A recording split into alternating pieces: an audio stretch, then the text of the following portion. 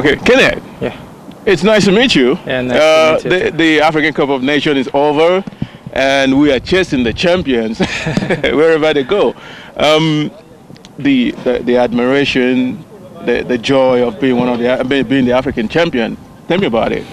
Yeah, it's really great. You know, it's great because at first we didn't know we're gonna get this. You know, and the team as a young team. Yeah. As a young team, no, not much was expected from us. You know, so it feels really good to be champions.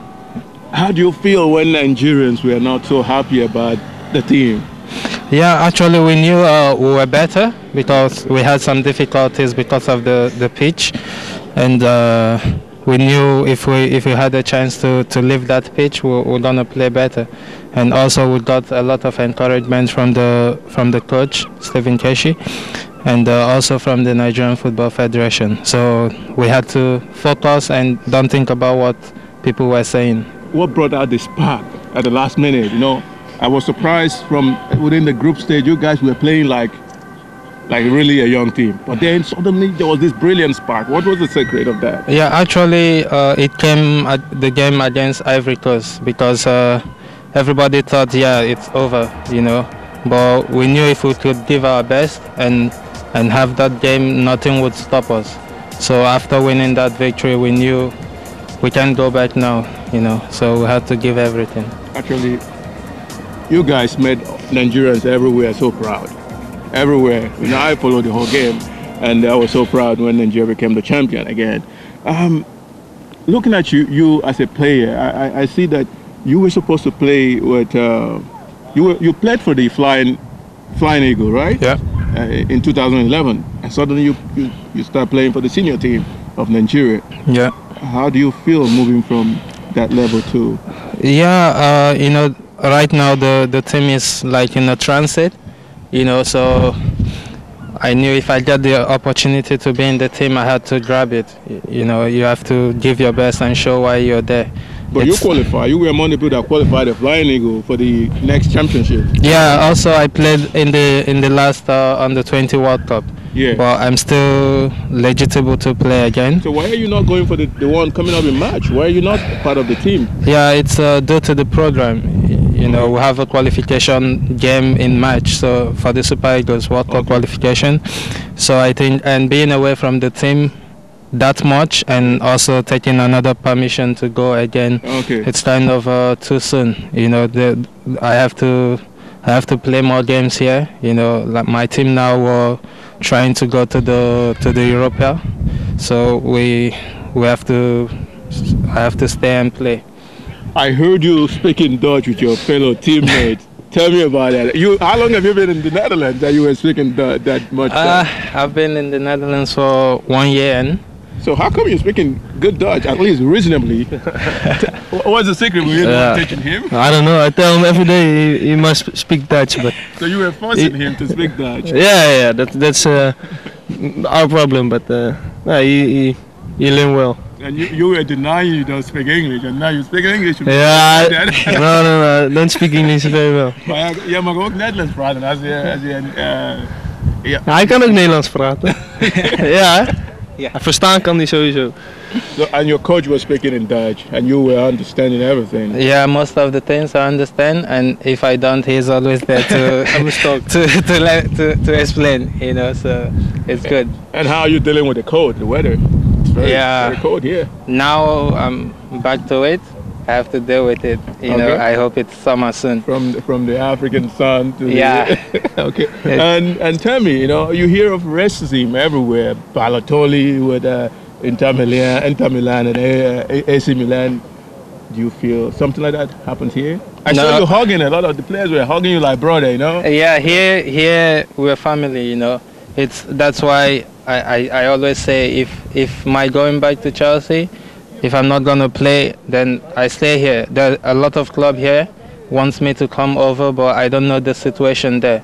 When I came here, I was welcomed. So you feel that the clubs in the Netherlands has no such problem of racism? No, not the one I'm aware of. Yeah. Okay. Well, here I feel I'm in Nigeria already in this team. So when you're happy, there's no. Yeah, it's important. I saw it. I feel that. I said, wow, that's good. Yeah. It makes him feel more like he's in a family. But speaking about going to Chelsea, if the opportunity comes, would you grab that? Yeah, sure. Why?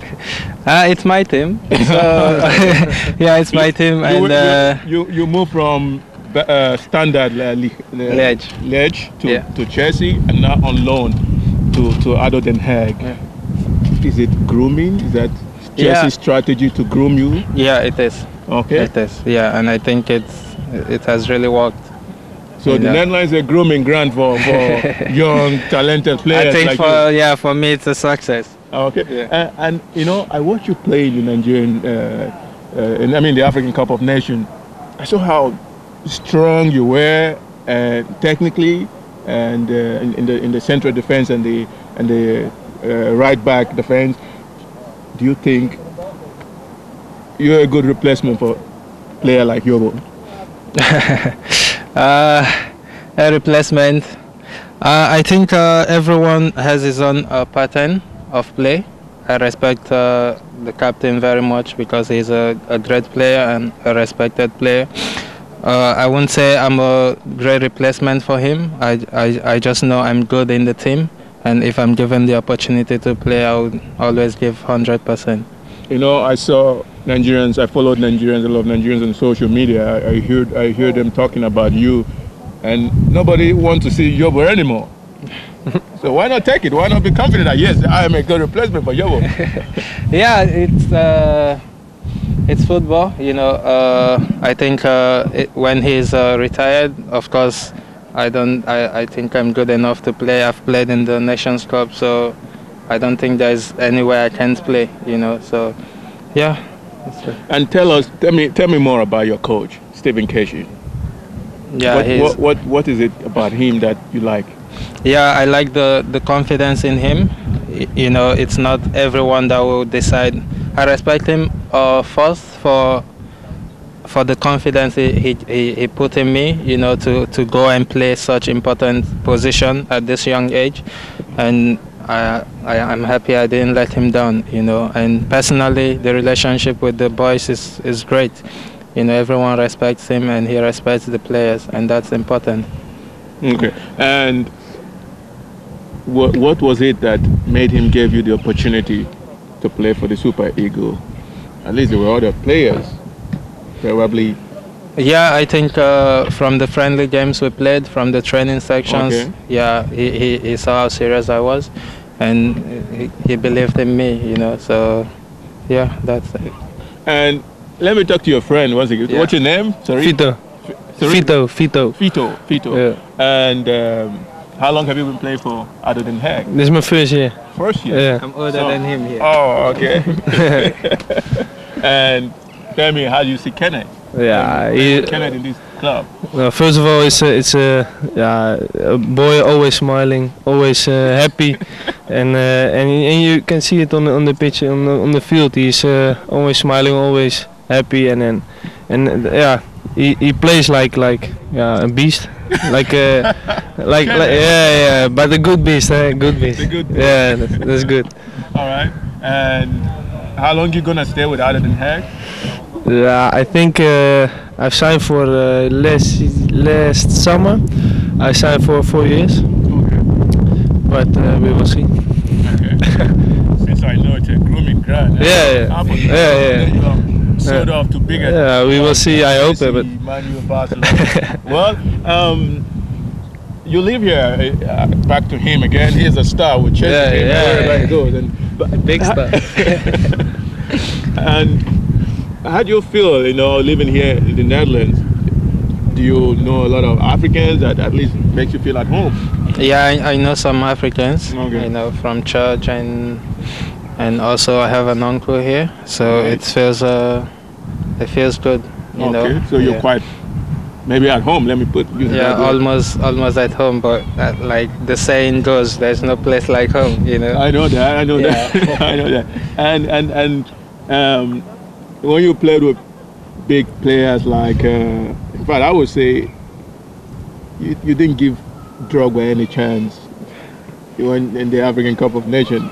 Did you feel like he's the star, so I must stop him from scoring goals? Yeah, that's it. Because if you play against a player like Drogba and he doesn't score, then you are a star, you know. So you have to, when you're playing against a good opponent, you have to be very careful. He's a strong player, believe me, he is. But I had to do my best and try to keep a clean sheet.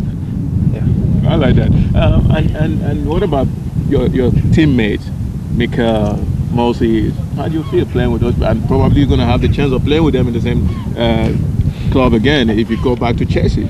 Yeah, it feels good. If you're in the central defender, you need a midfielder like Mika, you know, who always wants the balls. Then it's easy for you to play. Simple. You don't kick much of the balls outside, you know. They made the team very strong because they were like the big names in the team, and they came out with all their hearts to play for the country.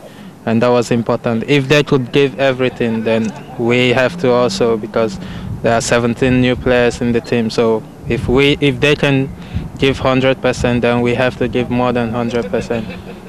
I want to know something. Thank you for that. I want to know something. You were born in Kaduna. No, it's an error. Yeah, it's an error. Why change that? Everybody I don't know. You were born in Kaduna. No, I don't know how to change that. I just say it on the internet. So where exactly were you born? I'm born in Abia State. Oh. Yeah. So now this is the first time we're getting the real information that this man was not born in Kaduna. No. Everywhere everybody's saying he's born in Kaduna. Yeah, and when they hear it, they want to speak Hausa to me, yeah. but I don't understand. Hausa? You know, so. How many clubs in Nigeria did you play with? Just one club. Which club was that? Sunshine Stars of Akure. Okay. That's my first professional club. Probably you speak Yoruba also? No, I don't. Because I played for less than one season, just one season. Okay. Yeah, then I traveled. Okay. And your parents are from Abia too? Yeah, but we've always lived in Abuja. Oh, okay. Yeah. Okay. Nice. I feel very nice getting this information. Yeah, so you can change it. Trying to correct this information. Yeah. That was why I asked you that question. Okay. And I want to know about your future plan. Very soon you guys will be going for the Confederation coming up in July? In June. In June. Yeah. What is the plan? You'll be going back to Nigeria to join the rest of the team or what? Yeah, sure. Because before the Nations Cup started, the coach was saying he is looking forward to the Confederation Cup, not even the African Cup. So he knew there was gonna be a success. But that's a big tournament, and we have to really prepare and be focused. Would you guys give your best again? Yeah. We will. Do you feel you're giving your best in the African Cup of Nations? Yeah, but the best is always there. We just have to keep giving our best. All right. Yeah. And that was it. It's so nice to talk to you again, and I'm so proud of you as an African champion. Thank you very much. We'll keep following whatever we can find you. Okay. And I want to say congratulations for that. Big win for Nigeria, and thank you very much. It's nice to meet you again playing for Ado Den Haag, and I think we'll be seeing a lot of you. And who knows? Yeah, it is my pleasure to meet you here, Miss Natalie. We're here practically in the field where Ado Den Haag trains. I would like to know, what is your role in this place? My personal role, I'm the press officer. Good. So I'll help you, and I'll help all the other press to meet our players and interview them whenever they want. Thank you. That means we're talking to the media woman of yes, Den Haag. yes, and I make all our own magazines, and I do the website and Twitter and Facebook. So all the communications is my job. Oh, nice. I would like to know something about foreign players with the team. How many foreign players do you have here? At the moment, not so much. We have very many people from our own city and guys from Holland. And Kenneth is one of the only players from Nigeria and from another country. Okay. We had a few last year, and this year I think it's only Gabor Horvat from Hungary and Kenneth. And how long has Kenneth been with Other Than Hack? Kenneth came with us almost a year ago after the winter break. Yeah. Chelsea bought him and they rented him to us.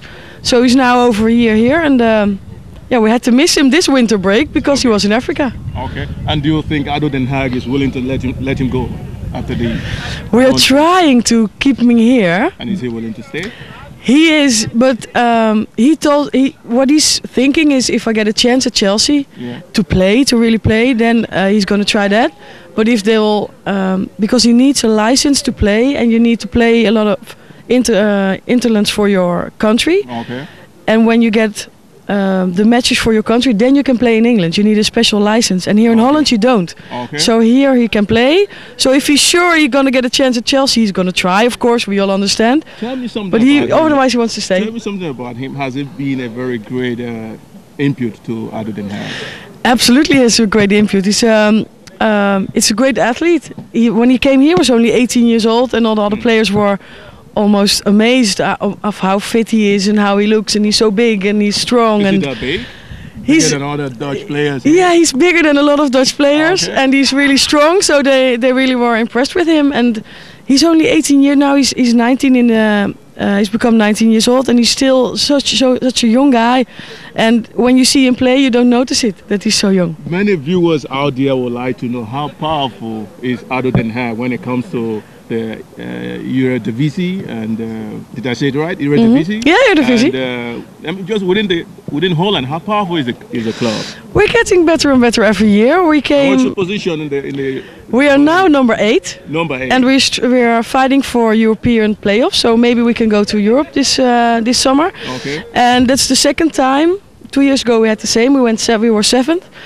But before that we came from a lower division. So we're now 5 years on the highest level, and we're growing every year. We're getting better and better. So probably you need more players like Kenneth. We need, of course, more players like Kenneth. So we hope he's going to stay with us for another year. And when Chelsea claims him, we know that Chelsea is, of course, much bigger than our club. Tell me something about Other Than Hack that you think should be very important for the public to know.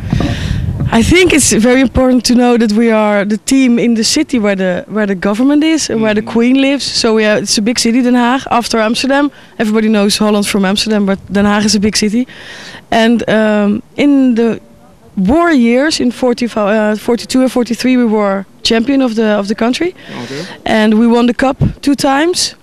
And then we had some more difficult years in the 80s and 90s, and now we're back on the highest level. And we're growing, and the other clubs are not so happy with us because at our home ground we're very difficult to beat because we have a very good atmosphere in the stadium with our... Talking about all the clubs not being happy with Other Than Hack, last week there was a fight with IS, with your fans and IS fan. Am I right?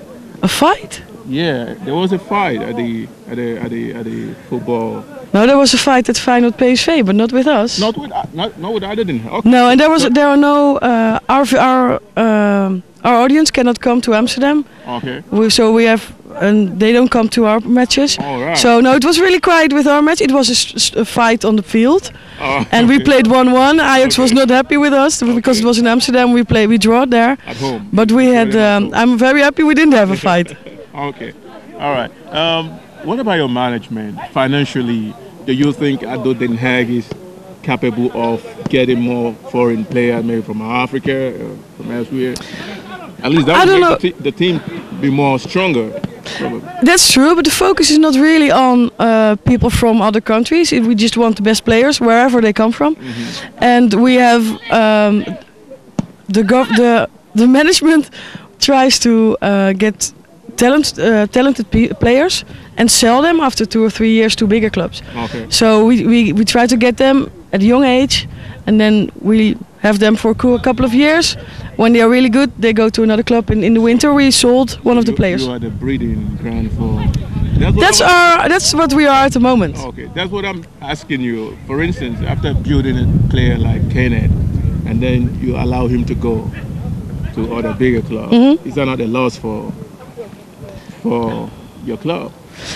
No, because we're proud of the guys who go up, Okay. and we are going up with the club and as a whole, and maybe in the future we can keep them here.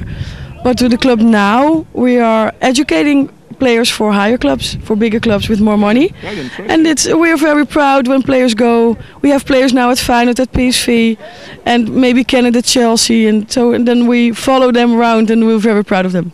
All right. Thank you very much for this interview. Thank My you. pleasure. You're welcome.